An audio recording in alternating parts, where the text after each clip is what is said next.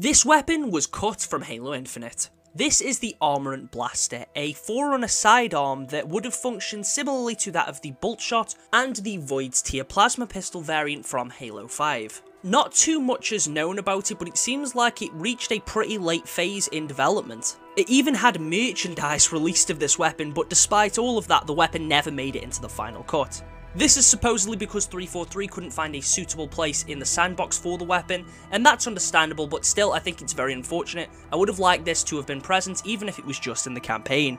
It's possible this weapon would have been used by the Regulator Sentinels in the campaign, as for some reason they use shock rifles instead, which is weird because that's a banished weapon. Anyway, would you have liked to have seen the Armorant Blaster in game?